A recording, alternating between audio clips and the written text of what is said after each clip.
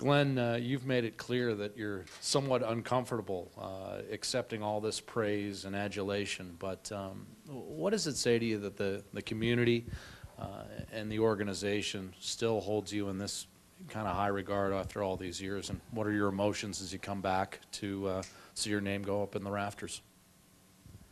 Well, that's a very complicated question to answer, and I'm not sure I'm capable of doing it after being stunned today with what's happened already. You know, I've spent most of my life in Edmonton, and really all started here, so when you start to think about the memories that you had when you were here for the 25 years, plus the years that I went to school and played junior hockey here, I mean, that's a long time. There's a lot of memories, and people say, well, what do you remember the most? I think I remember the relationships with the friends that I have the most, and even some of the fights I had with the media. But, you know, hockey was the big part of what it exposed me to. But the friendship of the people here, I think those are the memories that I have the best of the city. And there were certainly a lot of them. There's a generation out there who may wonder then, having won 4 Stanley Cups as a head coach, why you didn't go the Scotty Bowman route and maybe pursue a 5th, 6th, 7th. Because certainly at that time you had the team and personnel to do it. What led to the transition to management? Well, I have this theory that every coach has a number of years that you can be successful, and I think that no matter how successful you are, the coach is going to wear out his welcome with the players. And even Scotty Bowman moved around, and after a while you get a sense that maybe another direction is better. And that's why I gave up the coaching when I did. And John Mucker was a great coach, so it was an easy transition for him to step right into it. And it was easy for me just to do what I was doing. And you didn't want to move around and join another organization at that time and be a head coach and start over again? No, I never thought about leaving here. I mean, I didn't have that in the back of my mind at all. But some of the events that transpired, you can't control them. And then when you get into the position of making a choice, you have to make some choices that are uncomfortable, but I certainly wasn't ever thinking about that.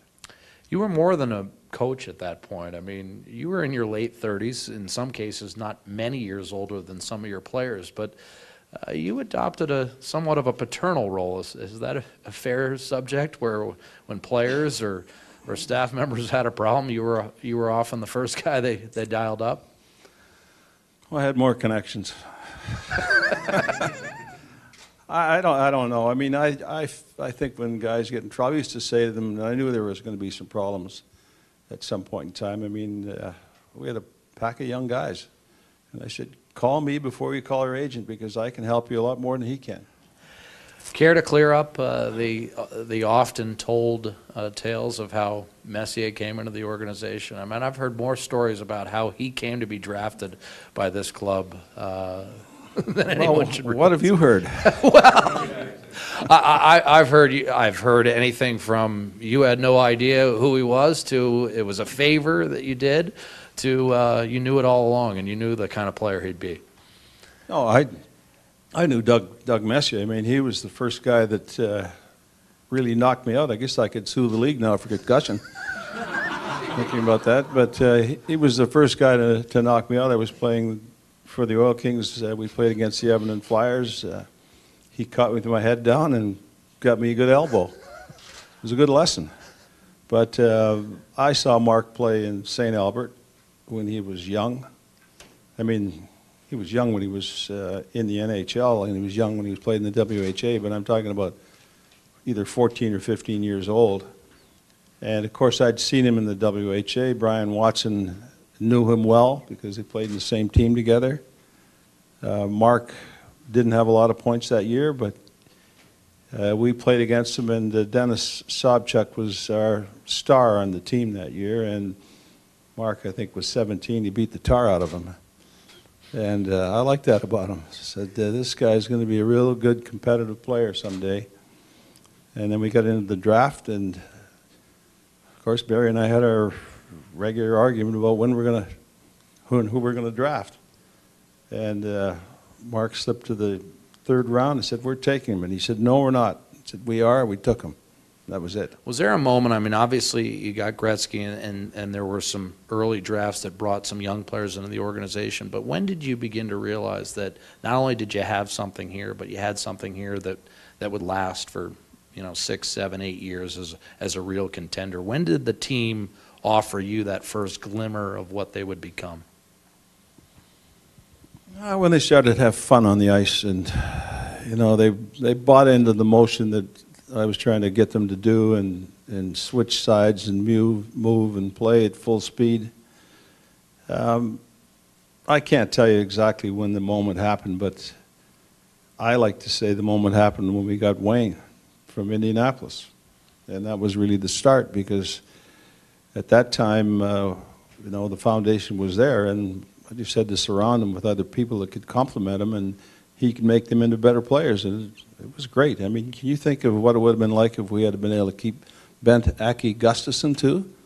And the league screwed us out of that deal, but he should have been here as well. Glenn, we heard the mayor talk about how he was 4 and 5 years old when the first cup was won, and there's a number of fans downstairs, some with one guy with your old hockey stick, getting signatures and pictures. What does it feel like being here and running into those fans? I mean, it's been 15 years since you left, 25, 30 years since you guys won, but yet the impact that you and the players have had on these people has lasted. Well, it's pretty overwhelming for me. I mean, I was stunned today with what Kate's had done, and just the reception from the mayor and all of this. Listen, in my wildest dream, I've never expected to do this. I didn't have any idea what was going to happen. I mean, the banner hanging is, and I call it a hanging, but the putting the players' names in the rafter, I can understand that. But to have mine there, I mean, that was pretty shocking when they called me and asked me this summer if I would do it. And I said, well, what can I say?